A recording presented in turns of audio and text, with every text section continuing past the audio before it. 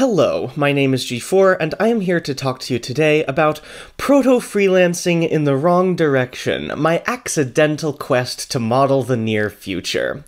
So first off, a little bit about myself in case you didn't see the other two presentations. My name is G4, I am a graduate student in molecular astrobiology at the Pennsylvania State University, and I have one academic byline to my name. I also have a slight problem with travel. As of just a few weeks ago, I hit all 50 states when I visited Oklahoma at the NMRA National Convention in Grapevine, Texas.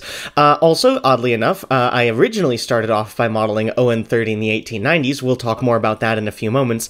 And then also, I am quite possibly the first openly trans non-binary model railroader and the 18 millionth autistic model railroader. Anyway, so this is part 3 in what I'm calling my modern modeling anthology. In the event that you didn't see the previous two presentations, part 1 is called Modeling Modern Transit Systems, where I introduce the topic of modern transit and try to make the point that it relates to regular model railroading subjects.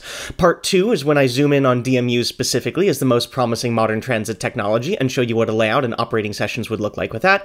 And then part 3 is here, where we kind of wrap up a few of the ideas. But as far as a brief outline of this presentation goes, okay, one day I was sitting at work, and the idea for this presentation just lightning bolted itself into my head, and I became so consumed I had to get my thoughts out somehow, so I made this outline and then more or less broke it up, one bullet point per slide, added a few pictures, and, well, here we are. But as for a realistic outline for this presentation, I want to highlight state-supported Amtrak corridors as having had the largest ridership growth of any form of Amtrak travel, as well as also being the most competitive mode of transport with cars. I also want to demonstrate the feasibility of modeling the near future utilizing state DOT document archives. I want to inspire you to find your own future passenger rail corridor, either for your own near future layout or for bringing to your real-world community. And then maybe we can share in my long, slow slide into insanity along the way and have a few laughs, perhaps. But let's begin with my personal history with passenger trains. So I had a dreadfully suburban childhood in South Florida and Provo, Utah, which, as you can see here from these representative images, are absolutely wretched places to live, devoid of any sort of culture, intrigue, or charisma. But in 2012, I moved to Seattle for undergrad at the University of Washington, and to anybody who knows Seattle, it has the Link Light Rail, and to anybody who knows me, I went massively far out of my way to take the choo-choo whenever I had the opportunity, and I started to learn about public transit. I want to shout out here specifically the Seattle Transit blog, as they taught me a lot of what I know on the subject. But also to anybody who knows the region, there is Amtrak Cascades, a 1990s state-supported consolidation of a bunch of discoordinated name trains, mostly between Seattle and Portland, but with additional trips north to Vancouver and south to Eugene. And they got up to 10 daily Seattle to Portland round trips pre-COVID, with plans for 13. But the thing that everybody knows them for is their extremely charismatic Talgo train sets. But I want to make the point here that Cascades is loved by modelers and rail fans alike. It has big cities, small towns, modern architecture, dramatic scenes, and simply gorgeous scenery. I mean, just look at this. What is not to love about it? It's absolutely fantastic. But it's also worth pausing for a second and asking, what is a Talgo? So a thing that a lot of people don't know is that the limiting factor of passenger train speed is not necessarily track geometry, it's actually lateral forces. Utilizing existing technology, you can run passenger cars around existing corners at higher speeds, but if the passengers are being constantly plastered up against one wall or the other whenever the train goes around a curve, that's not exactly a viable means of transport. So you can fix this via multiple methodologies. One is to super elevate the track, to tilt the track, or you can tilt the train. And you can do that either by a conventional powered tilting train, which requires pistons and hydraulics and computers and knowledge of the track geometry, or you could do something called passive tilting, which uses the geometry of the car suspension system to float the axis of rotation in open space above the car body, such that whenever the train goes around a corner, the train set itself just naturally floats out to one side or another in perfect proportion to the amount of forces that it's experiencing. And this is a much simpler and lower maintenance way to cheat about an extra 15 miles per hour of track speed around existing track conditions. And Talgos are just a specific Spanish brand of a passively tilting married train set. It's also worth highlighting the appeal of the the train set itself. So a married train set is actually more efficient. It doesn't require turning or switching at the ends of the line. You can use push-pull operations. But also unique to Amtrak Cascades are the F40PH cab baggage units, or cabbages. They took old locomotives, stripped them of their prime mover, and replaced it with a roll-side door for a baggage compartment, and filled the fuel tank with concrete to weight it down. But importantly, they kept the control stand intact, allowing you to operate the single F59 PHI at the other end of the train, but making the train set, in effect, truly bidirectional. And this also solves the problem of so-called blunt ends, where you have just an arbitrary slice of Amfleet receding into the distance, like somebody cut a baguette or something. But also wrapped in with this is overall better branding. Again, unlike a sterile silver Amfleet, which could be seen anywhere in the entire country, instead, Amtrak Cascades had an extremely charismatic paint scheme titled Evergreen, Espresso, and Cream, which I can imagine nothing more Pacific Northwesterny than that. And so all of this makes Amtrak Cascades train sets modern and sleek, as opposed to things like this, where you have incredible discoordination between the locomotive and the passenger cars, or even the passenger cars and themselves. These do not scream modern and sleek. So in terms of recent developments, as I'm certain you can infer with the new Charger locomotives, the spoiler on the Amtrak California Chargers, to bring them up to the level of the Superliner passenger cars, gets the G4 seal of approval for being modern and sleek. However, the mismatching of the paint scheme between the Siemens Midwest Chargers and the new Siemens Venture coaches does not get the G4 seal of approval for being modern and sleek. Anyway, the point here that I want to make is that more places should have sleek, modern train sets in order to improve their branding and people's willingness to ride them. Anyway, let's get back to my story. There was one very important and memorable experience that I had. I was in Olympia, Washington Station, and I needed to get back north to Seattle in order to make it in time for a class, but the train was an hour and 15 minutes behind schedule, and there was worry that I was going to arrive to class late. But then, all of a sudden, things started happening. Two freight trains approached the station from opposite directions, importantly on the station platform track, and they both stopped short of the station, importantly also stopping short of two crossovers. Then I saw Amtrak Cascades coming down the track, northbound, but it was on the wrong main and couldn't access the station platform. But all of a sudden, it took one of the crossovers, picked us up at the platform, took the other crossover, and took us all the way north. Ultimately, we ended up making it back in time for class, almost halving our delay, but importantly, this taught me two things. First off, that Centralia South dispatcher is a dick who hates passenger trains. I don't care how much track work there was going on in Kelso Longview. But more realistically, this showed me firsthand how passenger trains fit into the broader railroading ecosystem. There was a physical person who was sitting down in Fort Worth, Texas, who saw that the passenger train was behind schedule, and he manipulated the freight trains around the physical infrastructure of the tracks in order to both give the passenger train access to the station platform and also hopscotch the passenger train around the two freight trains. It was absolutely fantastic and masterful work. So over the intervening years, I've had a total of 34 different trips on Amtrak over 18 different routes for a total of 16,660 miles, or 26,812 kilometers. And most recently, as you can see here, I was able to fit in the Heartland Flyer from Fort Worth, Texas to Oklahoma City, marking my 50th state.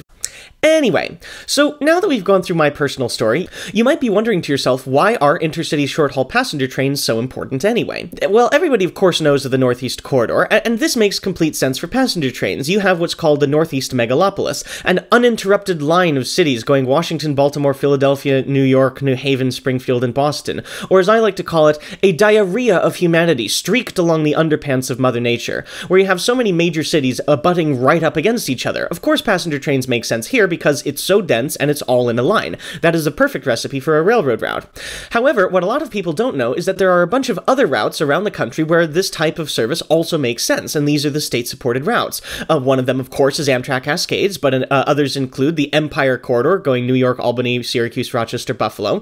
Amtrak California has 3 different routes, one in SoCal and 2 in NorCal.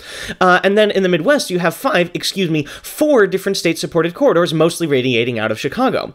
Now, the thing that makes a state-supported corridor is that it is under 750 miles long and under 12 hours end-to-end, and this also means that you can usually accommodate multiple trips daily, which itself also means that you can have a same-day round trip. You can wake up at your origin, take the train to your destination, do your business, and then in the same calendar day, catch a train back, such that you don't have to afford overnight accommodations, which is something that not a lot of people may be able to afford. And similarly to Amtrak Cascades, the state-supported routes have seen a growth and consolidation from a bunch of other trains since the 1990s, and another interesting thing is that they are usually interlined with long-distance trains, like you can see here on the map of the Midwest.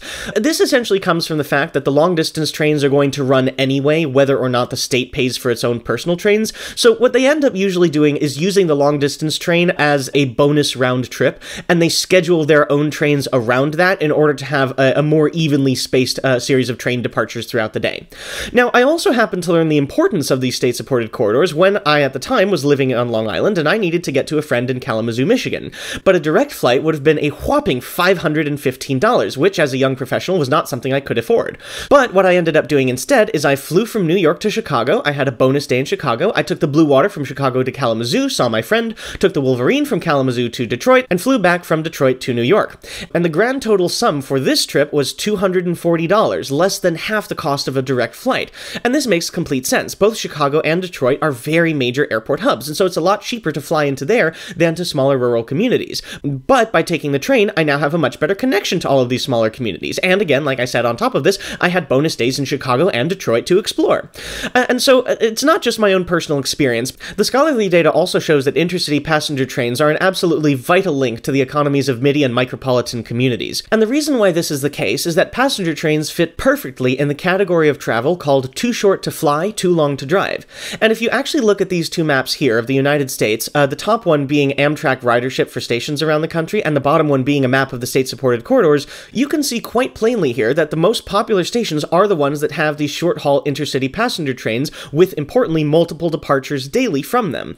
And so, as a result, the state-supported corridors have seen the most growth of any form of Amtrak ridership in the past 40 years, even outpacing the growth and ridership of the Northeast Corridor itself. And one of the reasons for this is that passenger trains are disproportionately popular with younger generations, in part because they are the most eco-friendly form of transport that we have. But as good as things are, we obviously could be doing much better. And to make my point, I'm going to bring you some data to show how and why.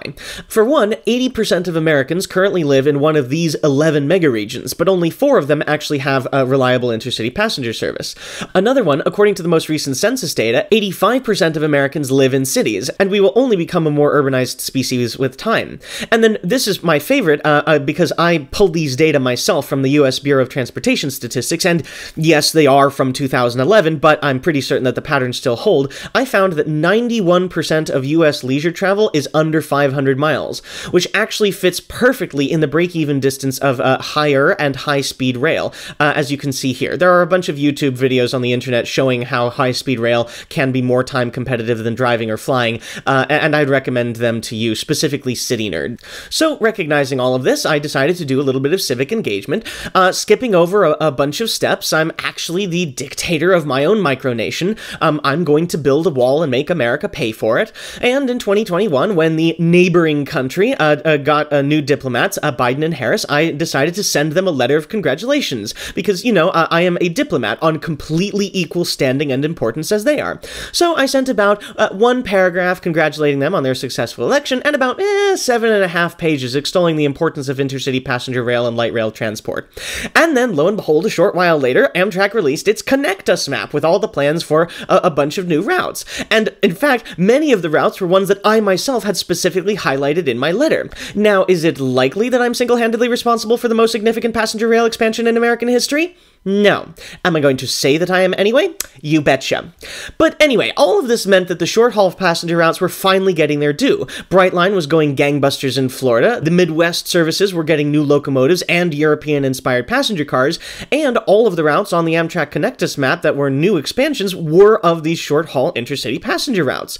And then also, this is hot off the presses. Just a few days or weeks ago, I think, the FRA announced a study to massively expand both the short and long-distance corridors throughout the United States, based primarily on increasing geographic coverage and serving communities that currently don't have intercity options. And while some of these are long-distance routes, like a resurrection of the North Coast Hiawatha, a lot of them actually would be in this short-haul intercity category. So really fun times we're living in. And this all related back to a fun time I had when I got to firsthand experience the growth and expansion of U.S. passenger rail. In 2017, the Washington State Department of Transportation held an event at King Street Station called the Siemens Charger Rollout, where we got to see for the first time to the public these new Siemens Charger locomotives. And it was me witnessing firsthand the growth of a passenger rail in front of me with my own eyes. And I also was witnessed by a YouTuber. Oh, look at the baby little me right there. Oh, I'm so young. Yeah, anyway.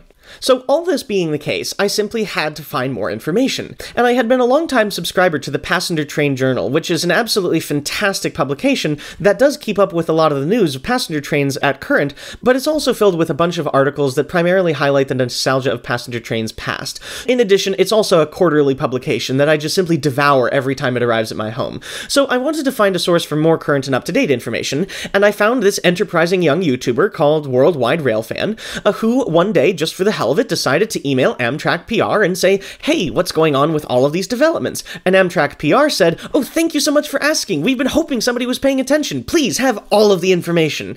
And he got access to some pretty major stories and actually was the breaking news source for some of them. And this eventually became a yearly thing called American High-Speed Rail Week, which is absolutely fantastic. Although this year he's late and I'm absolutely devastated. Anyway, so in year one, he discussed the new Siemens venture car order. He also broke the new Amtrak Phase 7 paint scheme for the long-distance chargers, and he also found concept art for a train set! Ah! Okay, calm down, G4. In year 2, he discussed the plans for the train set, how they're going to have cab cars like the cabbages, but cooler, and they're going to be on most of the corridor routes, including the Northeast Corridor, Amtrak California, and Amtrak Cascades. Also, the new chargers are going to be forward-compatible with an electrification option, where the existing diesel locomotives will be able to plug into passenger cars that have a pantograph on them, effectively making them future-proofed dual-mode locomotives, and some of these train sets are actually going to be battery train sets that are going to be used on the Empire Corridor between Albany and Buffalo for a battery electric passenger train. Oh my goodness, it's so cool. But I'm still a regular model railroader. I just like transit advocacy, right? Right? Oh...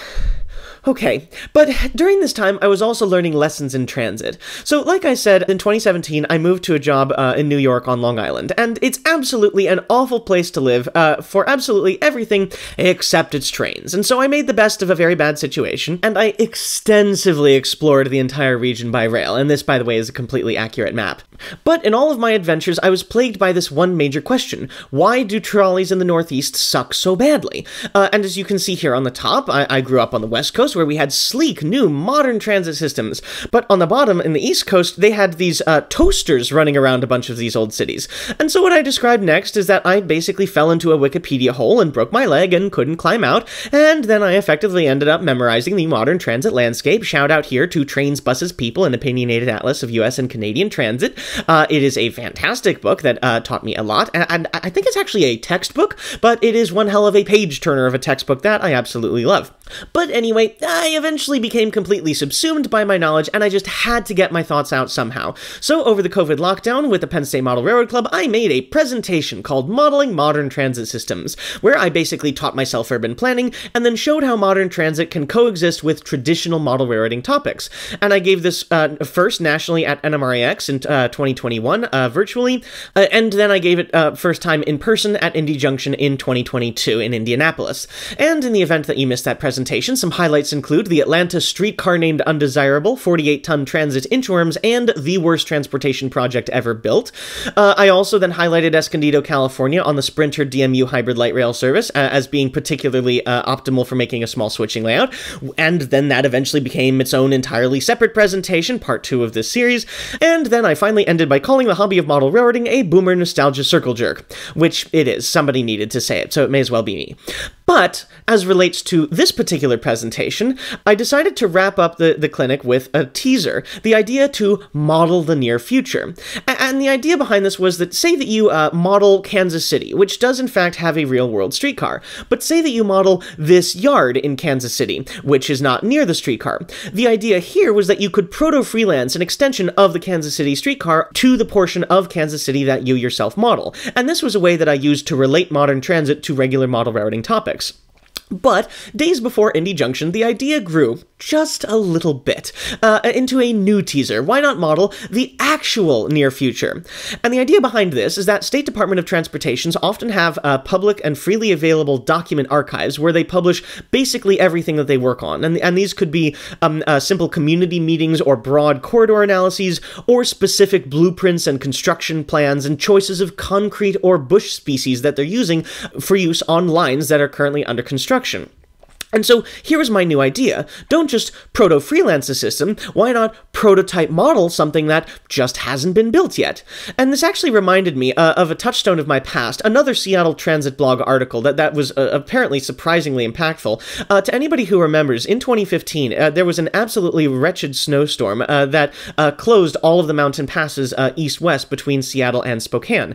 And what's worse, this was a few days after Christmas, so people who might have been living and working in Seattle and then traveled back to Spokane to spend the holidays with their family, they were then trapped on the far side of the state. And to anybody who knows Washington State, there are only 4 major east-west routes across the Cascades between eastern and western Washington, and only one of them is a highway. The other 3 are all small, dangerous, 2-lane, windy state highways. So with a single well-placed snowstorm, all of a sudden the transportation infrastructure of the entire state became frozen.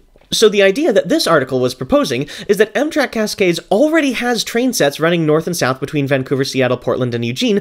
Why not just take one of them and run them east-west, originally along the old route of the Empire Builder, going between Ellensburg, Yakima, and the Pasco Tri-Cities area.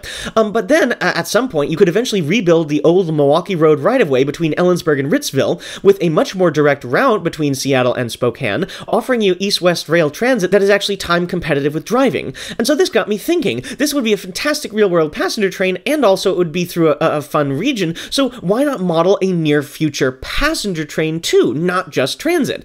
But this is just a really interesting idea. It's not like it's what I'm modeling. Right? Right? Oh, okay. Speaking of, what is it that I model anyway? So, when I moved to New York, I discovered the Lilliputians, the main 2-foot gauge railroads, and I specifically discovered the Kennebec Central, which was the smallest of them all, 5 miles long by 2 feet wide, which ran to kind of a little bit of a Civil War soldier's home and vacation destination in Maine. And I ended up making this a somewhat ill-fated Fremo module that never really got off the ground or moved too far. But during this time, I then moved to Pennsylvania for graduate school, and you bet that one of the major reasons for choosing to move to Pennsylvania was the fact that it had so much railroad history, like obviously the most famous one being the Pennsylvania Railroad Juniata Locomotive Works. Like you can see, wait a second, what's that? Zoom? Zoom? Allow me to introduce to you the Altoona and Beach Creek, or the amusingly acronymed A and BC. It ran 6 miles up the hill from, as you saw, right across the street of the Locomotive Works, to the Wapsononic Hotel, which was a small Gilded Age resort and strolling garden, and they had a viewpoint on the top of the mountain. But the real reason for its construction was to go 6 miles further to some coal mines at Doherty, and it brought coal down the hill to a bunch of distributors in the Altoona and Juniata areas for people to heat their homes during the winter. And while I was researching this railroad just for fun, I happened to find an old newspaper advertisement of all the departure times at all the stations, and I just happened to accidentally make a string line diagram of it, which then I just happened to follow up with a bunch of other freight trains that could be running around that passenger train.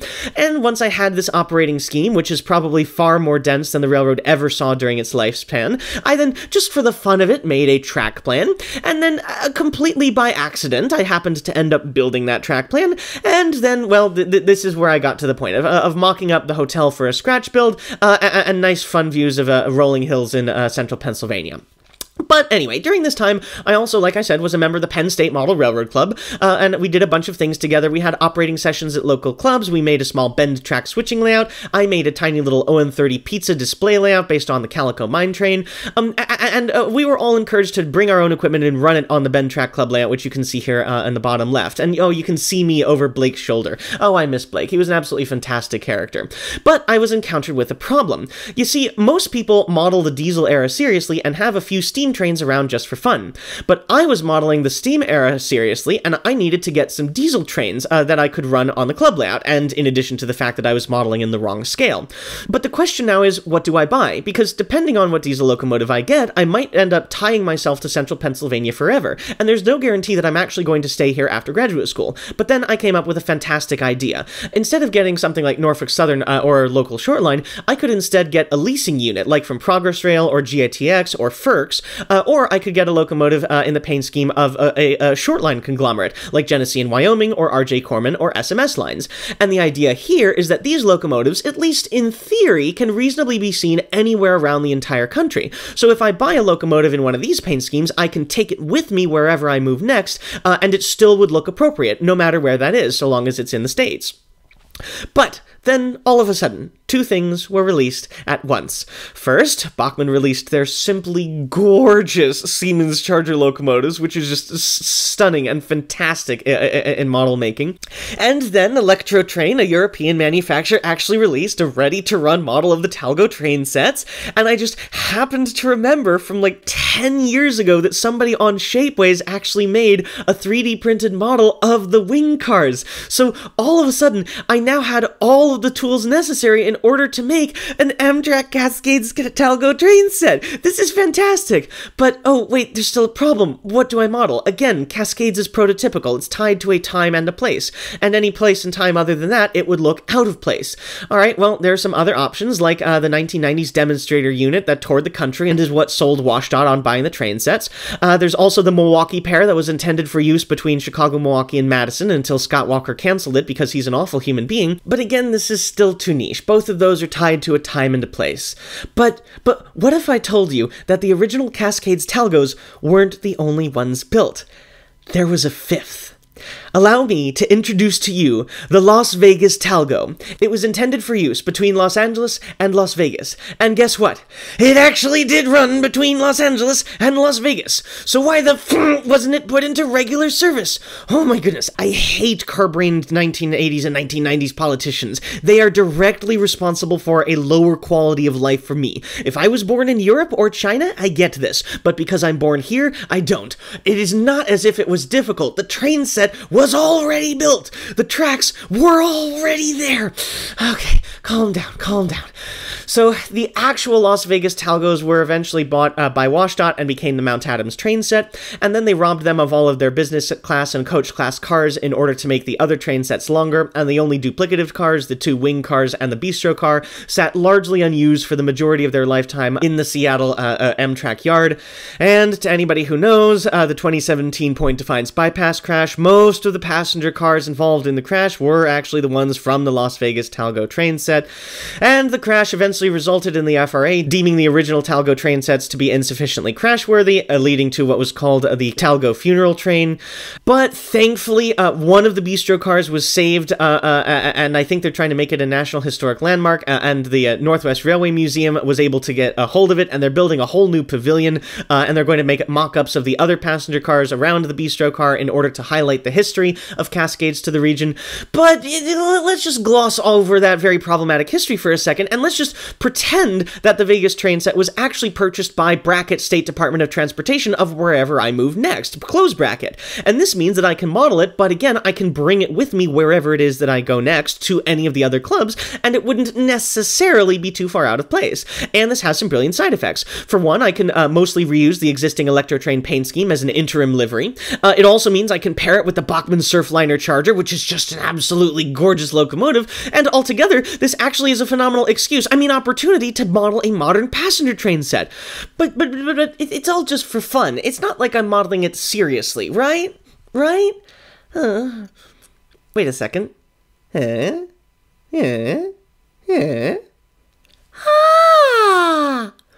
if I use the Talgo train set to model an as-of-yet unbuilt passenger route? Okay, that's interesting, but there are too many options. What do I look for? Alright, well, let's start with population density. These are the places that have enough people right now, big enough cities to support passenger rail. But let's also compare this with growth. These are the places that are ascendant, that are growing, that are likely to build out future-facing infrastructure, as opposed to places that are currently shrinking, which are probably not thinking about future population growth. Let's combine them together in order to get an equal balance between the two, and then let's overlay the Amtrak Connect Us map on top of it, and several regions definitely pop out as being worth investigating. So what I did is I looked at all of these with the OpenStreets map, which is slightly better than Google Maps because it more clearly shows the railroad tracks and whether or not they're main tracks, yard or industry tracks, and whether or not they're in active service. Sometimes it names the industries, but the single most important thing is that it names the railroad subdivisions, which is extremely useful for figuring out who owns which stretch of track and for doing follow-up research to figure out what kind of traffic and density the line sees. So the first thing that pops to mind is the Texas Triangle. This is a major railroading hub with very large populations, and there are several light rail and DMU systems in at least 3 of the cities, but 2 trips a day, 3 trips a day, nothing great, and there's also potential competition from the Texas High-Speed Rail. Oh, and also Texas doesn't want me to exist, so I'm going to pretend that Texas doesn't exist at all. Alright, let's look somewhere else. Maybe the Southern Cross. This is another one, a growing city with a very nice mix of both big cities and small towns, but again, 2 trips a day, 3 trips a day, and I also don't have any sort of personal connection to the region. I don't find it too appealing. There's also not really much good modern transit. If I were to look at anything, it would probably be Atlanta to Charlotte, in part because Charlotte has modern light rail and streetcars that are very successful. It's also a reasonable city pair, and you get to throw in a good old-fashioned long-distance route as well, the Crescent, but it's also a very long route with, again, not that many round trips, and I'm also not too connected to the region either. Alright, well, let's look in the other corner, maybe the Southwest. This is a very fast-growing region, Arizona especially, with a large light rail network in Phoenix and 2 very successful streetcars in both Phoenix and Tucson, and major space-related universities in both, so there's a very good chance that I might end up going there. But also, when you think of modern urbanism, you don't exactly think of the hot desert and endless suburbia of the Pacific Southwest. Alright, maybe not quite there. Maybe let's cut in the middle. As a front-range passenger rail, this is good. There's another major space-related university in Boulder. Denver has a very large light rail network. It's a popular, growing, progressive region that has good transit. It's also just simply gorgeous scenery with the Front Range, but also, the Joint Line has been done to death, and plans for Front Range passenger rail have been in the works since Atlantis sunk, so may not actually end up being a thing here. Well, it was a fun idea while it lasted. I guess there really aren't any good proto-future types for me.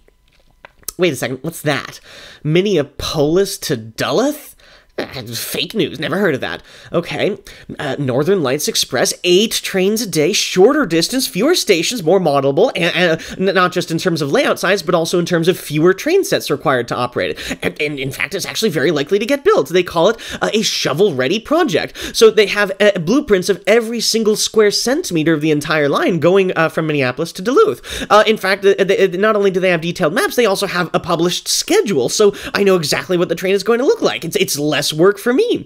They also have plans for the station architecture. So even though it's not yet built, I now want to make the point that it is now possible to model the future as a prototype. All of these planning documents are like a prototype research documents prepared for you by somebody else. Less work for me. Okay, this is fun. It starts in downtown Minneapolis at Target Field Station, which is much smaller and more modelable than St. Paul Union Depot, or SPUD, as it's called. It's also adjacent to a light rail station, and it has a commuter rail departures as well, and I could build a very fancy head house here in this unused parking lot right next to the stadium. Okay, that's fun, that's an idea. On the other end, you have the Duluth Depot, which is jointly used by the Lake Superior Railroad Museum and the North Shore Scenic Railroad, and they have plans for a very small nearby layover facility. It's like, look at how small and pike-sized this is. It's just like, what is it, 5-6 tracks? It's not too difficult.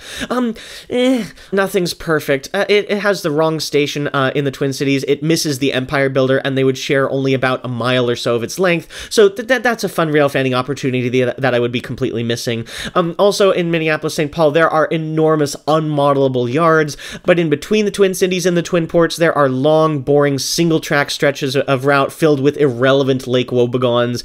In the Port of Superior, there is an absolute mess of tracks as well, making it difficult to model faithfully. The Duluth Station Museum doesn't exactly scream future, does it? Duluth also has some problematic highways that obscure views of the tracks, and it would make it difficult to switch the station. Along the route, though, there are also a series of low bridges which actually preclude intermodal traffic, and currently, one of the reasons why they would have such a high passenger train frequency is because there are so few freight trains, mostly boring bulk unit trains, running on it right now. And then at the time when I was looking into this, it was politically uncertain, and I didn't want to get too invested in something that ended up failing, such that every time I would go to my model railroad room, I would look at something that would remind me of a heartbreak. So, okay, maybe is there any way we can fix this? Many of you have heard of the Northwest Passage, but an interesting thing, with climate change and the melting of sea ice, it now looks like it actually will become a major shipping route from the Pacific to the Atlantic. And paradoxically, it's actually a shorter route, and it's more eco-friendly. Go figure. Alright, so say that in 5-10 years this ends up happening. Maybe say that you have some cargo that's bound for the center of the country, and rather than offloading it in either the Pacific or the Atlantic, why not just send a few container ships down into Hudson Bay, maybe have a new intermodal container port there, and then once you have containers getting off there, maybe you just have a major north-south railroad route from Hudson's Bay to the center of the country. Now, here's a really wacky idea. This is the route of the Northern Lights Express as it's planned. Say that this intermodal route through the Northwest Passage becomes a thing. Probably the most obvious thing to do would be to build a new stretch of track between Thunder Bay and Duluth. And if you are already running freight trains there, you may as well run a passenger train too. Extend the Northern Lights Express. And this has a bunch of benefits. You now have through traffic with more diverse freight options. There's also much better scenery with the absolutely stunning beauty of the North Woods on the shore of Lake Superior.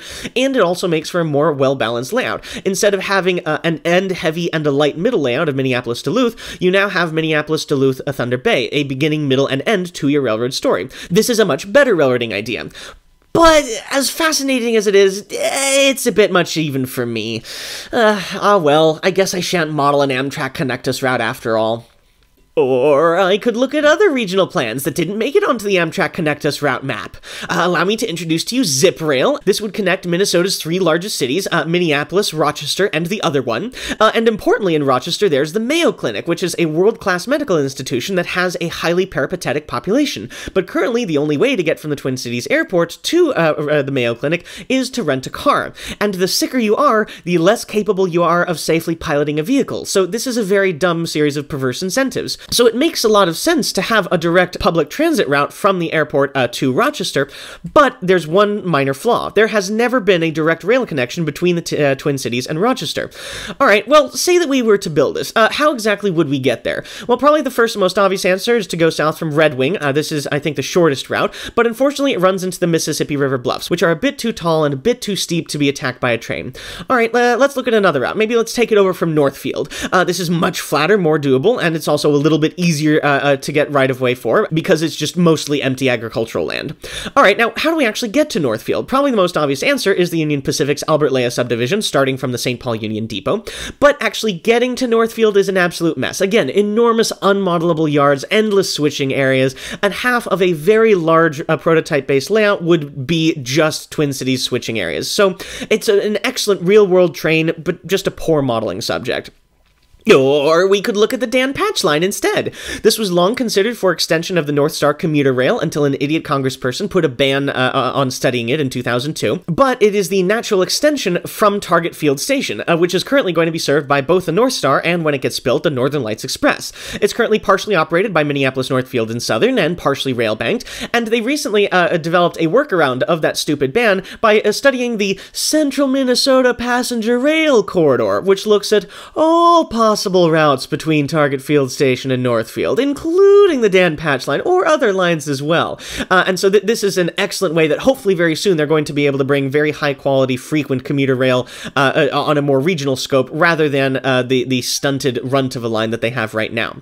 But if you were to do this, it actually has some collateral benefits. So here's the current route of the Empire Builder and the soon-to-be TCMC, Twin Cities, Milwaukee, Chicago, or I think they just recently renamed it to the Great River, which is going to be a second daily round trip between the Twin Cities and Chicago. But say that you were to build this route from Minneapolis to Rochester, and then maybe wrap it into more regional plans and take it south to Des Moines, Iowa as well. If you were to do this, if you were to build this new track between Northfield and Rochester, you could actually reroute both the Empire Builder and the TCMC from Winona through Rochester to get an additional 2 free round trips a day, bonus for the Minnesota Department of Transportation that it doesn't have to pay for between Rochester and the Twin Cities. This is an excellent idea. It also would allow you to consolidate all of the Twin Cities area passenger trains into one station. Rather than splitting them 50-50 between St. Paul and Minneapolis, now everything goes through Target Field Station, allowing you cross-platform transfers. And since you already have the North Star commuter rail, let's just extend it from its current terminus of Big Lake to St. Cloud and south to Northfield, again providing a very good regional rail system that helps serve southeastern Minnesota. And coming out of Target Field Station, it actually parallels a light rail extension, so that it would be really fun to run intercity passenger trains and light rail trains right next to each other. And in Rochester, they have plans for a bus rapid transit system, which could very easily be turned into a streetcar. It's like, fuck, I think this is too perfect to pass up on. I think I don't have a choice except to model it. Alright, okay, how could we turn this into a layout? Well, unfortunately, again, excellent real-world train, bad modeling subject, because it hopscotches between host railroads. It would be taking Canadian Pacific, or I guess now CPKC, between the Twin Cities and Mason City, but then the rest of the route to Des Moines is along the Union Pacific. So, alright, is there a way we can work around this? Well, the first idea is maybe just to focus on the northern half of the line. There's actually a small transfer yard in Mason City, and there is a yard in Des Moines that looks almost exactly like an open-air staging yard. So if we just scenic the staging yard on the southern end of the route and then build a train station, then instead of having the passenger trains be the only trains that could run the entire length of the route, now we can run both the passenger and the freight trains along most of the layout, and we just have a small transfer between a yard in Mason City and right around the corner to open staging in Des Moines. And then also by scenicking and making a station in the staging yard of Des Moines staging, you can still also run the passenger train the entire length of its route, more or less. Alright, say that doesn't work, let's also have another option. We can just entirely abandon Iowa, we can turn this into a southern extension of the Northern Lights Express, but importantly, this does preserve a reroute of the Empire Builder and TCMC. And the freight focus here would be a little bit more on a freight bypass. Say that there's congestion in the St. Paul Yards area. Actually, I think there is real-world congestion on the freight routes in the St. Paul Yard area. So in this case, say that CPKC needed to get some trains to Minneapolis, or maybe they were just through-running trains and just needed to get around the Twin Cities. Maybe it would be cheaper and more time-efficient to offload that capacity from the St. Paul area, and then just to rent some time on the MnDOT-owned track between Rochester and Northfield. So the freight focus here would be a little bit more on through trains. And then let's have a final option here. This would be the realistic option, utilizing only existing track between Target Field and Rochester. In this case, the passenger operations would be much slower, kind of regional, sub-regional. Maybe you could have an extension to Winona to offer a cross-platform transfer to the Empire Builder and TCMC, and the freight switching focus would be mostly urban switching, with maybe a little bit of the Dakota, Minnesota, and Eastern Main Line between Owatonna and Rochester. But, wait a second, I already have a layout. Okay, yeah, this is the layout that I built. You can see that, I intended to eventually expand and fill the entire room, but I was currently sitting at just a floating staging yard in the middle of the room right there. Alright, well, maybe is there anything that I could do to share this space with another layout? Is there anything I can do to have both? What can they both share? Alright, well, they're both, HO gauge track, HO scale, and ON 30, so maybe they could both share a staging yard. Okay, that's actually really good idea, and it's actually very useful. And in fact, no, let's make it a sliding drawer staging yard, so I don't have to worry about any turnout length, and I can make it many tracks deep, so I can store a bunch of trains, both the modern HO scale and the old ON 30. Okay, well, this is actually a brilliant idea. It saves a lot of space, but now what do I do with it? Okay, well, maybe let's just minimize the scope. Let's focus only on Rochester, make it a smaller one-town layout, but this does preserve the main idea of a near-future passenger-heavy southeastern Minnesota. Let's just simplify. Let's nix the extension to Des Moines, and let's just simply make it a timetable extension of the Northern Lights Express southward from Target Field. But importantly, this does keep the Empire Builder and the TCMC, which is fun because who doesn't like running more passenger choo-choos? And then also, just for the hell of it, let's extend the North Star. Athearn already made equipment for that, locomotives and passenger cars, so I'll find them on eBay eventually. But you know, let's just for the hell of it, let's also add a regional commuter DMU service here. Between Owatonna and Rochester. And the idea is that, say, with all of this new track construction, maybe people in Owatonna were mad that they were left out of this new expensive passenger rail endeavor, and they wanted better access to get back and forth to the Twin Cities. But also, this is the future. Rochester is growing. Maybe say that there are some doctors and nurses who don't want to live in the hustle and bustle of Rochester, and they instead want to live in small town Minnesota. By having a commuter DMU going all the way out to Owatonna, they could live in any of these small towns and then commute into the Mayo Clinic for work and then commute back to their family in the evening. So this actually makes very much real-world sense, and it's an excuse to run a passenger DMU as well. So this is what I ended up making, and it's a twice-around mainline run to give as much mainline length as possible. And yeah, it's an obscenely narrow 30-inch wide aisle that can only be accessed by a 4.5-foot roll-under access, but I'm already a lone wolf. But the main focus here would be at a major transfer train station at Rochester, sitting above the sliding door staging. And to orient you, so to the upper left would be going to the Twin Cities, to the bottom left would be heading over to Owatonna, and to the right would be heading to Chicago. Now, here's the next truly ridiculous idea. What is something that is unavoidably, inescapably modern? Something that you cannot live in the modern world without experiencing at some point or another. How about a 4-lane highway? And maybe at some point, I can make this an operating highway with the Faller car system, the European little self-driving car things. That would actually be really fun. Maybe I can hide the quote-unquote highway staging, the turnback loops with backdrops, and I could hide the holes with highway signs. But the main focus here would be on this upper segment paralleling the passenger train tracks. There's this beautiful segment on Amtrak Cascades where the passenger trains run right down the middle of the highway, or more like, excuse me, the highway runs right down the middle of the passenger train tracks. The trains came first, and it led to some opportunities for just simply gorgeous pacing shots between the trains and the cars. And just imagine this. I don't think anybody has really made this before. Imagine a near-future passenger train running down the tracks and then little operating vehicles buzzing back and forth in front of them. It would be absolutely gorgeous and fantastic. Alright, anyway, let's fill in the details. So let's start by taking that bus rapid transit system and turning it into a proper streetcar. Let's maybe add a gas station. This is definitely going to be Sheetz, not Wawa's, Buc-ee's, or Culver's. Let's have a nice little pedestrian plaza right out front of the main passenger station head house with a nice hip downtown neighborhood with outdoor streeteries and walkable urbanism and bike lanes. Maybe on the backdrop we could have a building flat of the Mayo Clinic, and then maybe 45-degree angle mirrors to cut into the roadway to make it look like it extends beyond the backdrop. And okay, yes, I do happen to know that this is a very passenger-heavy track plan, so I have a backup option here. If at any point I get too bored with the passenger choo-choos, I can build a second level, which coming up from Rochester, there would be the operations and maintenance facility for the DMUs, maybe a park and ride and parking structure, and then you could end the DMU line in downtown Owatonna. But the main thing here is that you have a bunch of industry spurs as well. Maybe I could even operate this as a tiny little short line interchanging with the mainline freight trains. But probably the most important thing here is I'm going to include some staging on the back side of the backdrop here, which would allow the freight trains to run the entire length of the visible portion of the track as well, not just be confined to the lower level. And I could actually run multiple different routes of freight trains going in multiple different directions. Alright, so what would operations look like? Obviously, the star would be the Northern Lights Express, operating with the Talgo train sets with wing cars, running back and forth between Rochester and Duluth via Minneapolis. Then, of course, you could have the DMUs coming back and forth between Owatonna and their own private little MnDOT operated platform in downtown Rochester. You could also have the North Star commuter rail coming south from St. Cloud via Minneapolis Target Field Station as well. And then you can have the streetcar operating in the foreground. That's always fun to add a little bit of life. If I get really good with the Faller car system, maybe they can even share the same lanes. That would be really fun.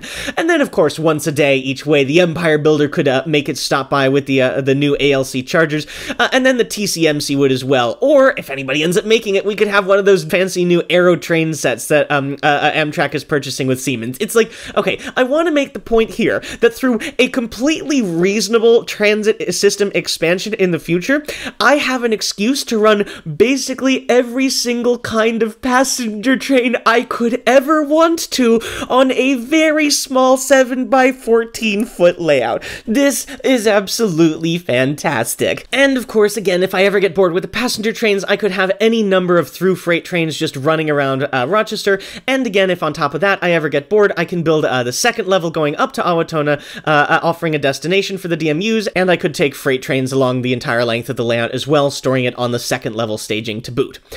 So, where am I now? Well, you bet that before I even finished the track plan, and before I even knew what lengths I would be cutting most of the wood to, I ended up buying a ton of wood. So the first major hurdle that I needed to get over was the sliding staging drawer. I needed to find a way where I could extend it all the way out, and it would not sag in a way that would mess with track alignments. I was, in fact, able to successfully do that. The next major hurdle was to find a way to float Rochester over top the staging drawer. The staging drawer is 9 feet long, and the Rochester segment is 11 feet long on top of that. So because of the staging drawer, I can't have any vertical supports over the length of Rochester, so I had to find a way where I could effectively float it over that 11-foot distance over top the staging. What I ended up doing was I took aluminum wall studs and I put them back to back, effectively making aluminum box girders, and so far they seem to not exactly be sagging. Now, this might not be a perfect system, it might absolutely backfire on me eventually, but I'll deal with that later. And then the last major hurdle was I needed to find a way where I could have all of the different tracks of the staging drawers mating up with each other.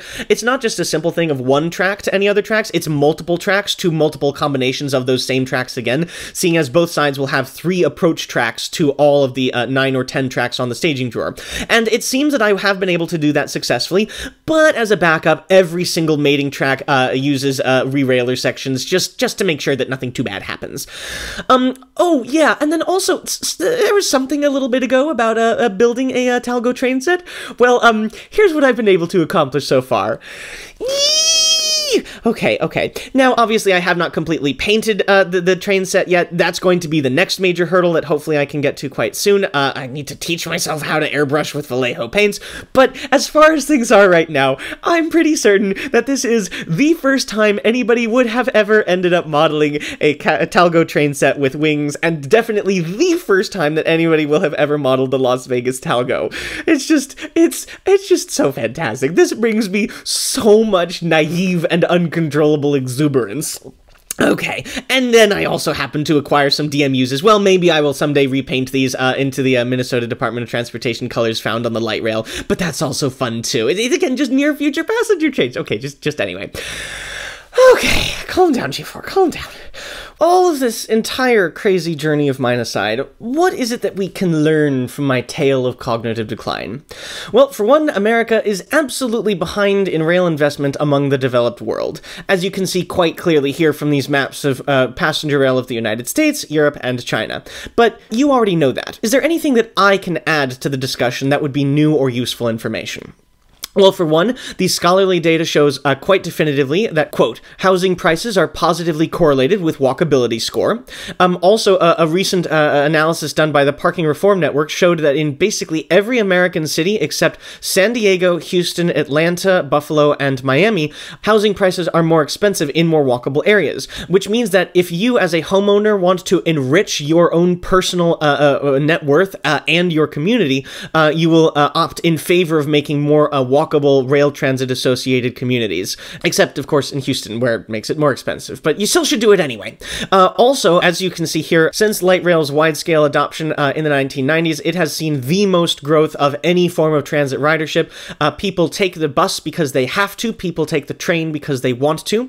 Additionally, as we learned mostly around COVID, people who walk, ride, or take the train to work are happier than those who drive.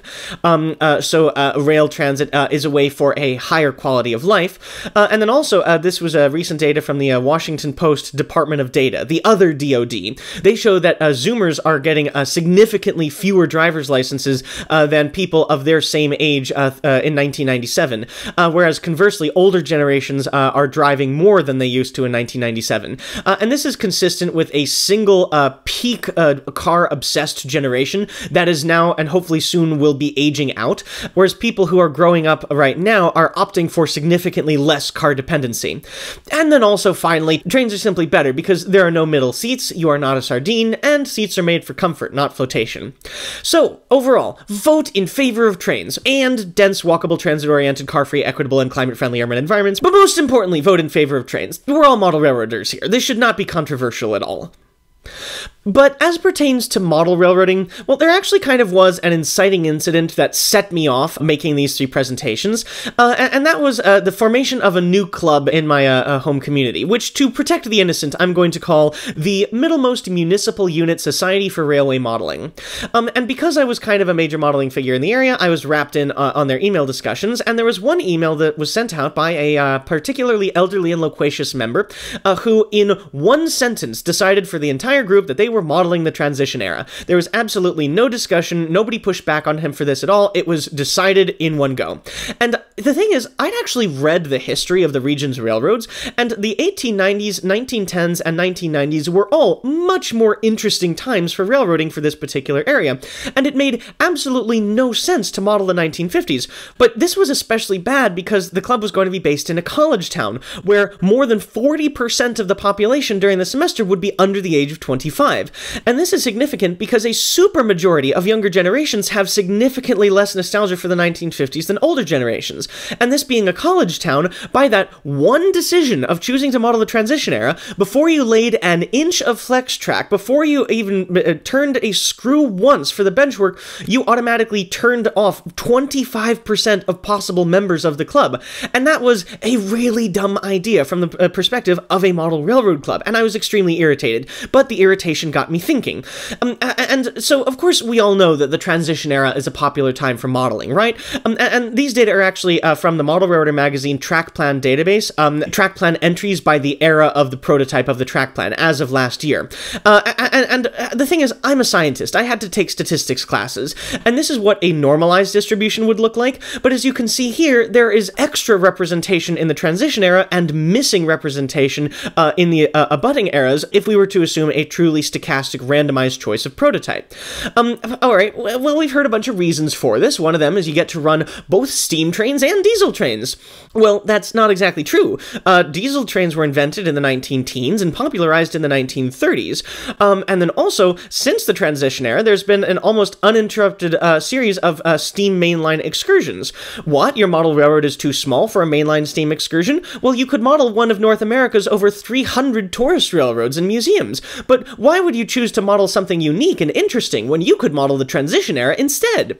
Alright, well, another one that we always hear is that it was the glory days of small-town America. Well, not actually. I happened to look at the census data, and small-town America peaked in the 1890s and was eclipsed by big city America in the 1920s. So if you actually wanted to model the glory days of small-town America, it would be in one of the earlier eras, definitely not the 1950s. That's when things were starting to get really bad on a one-way downward trend. Alright, I've also heard people refer to it as the golden age of railroading, but that's also an arbitrary delineation. I've heard that referred to the 1880s and the present era, at least before precision-scheduled railroading.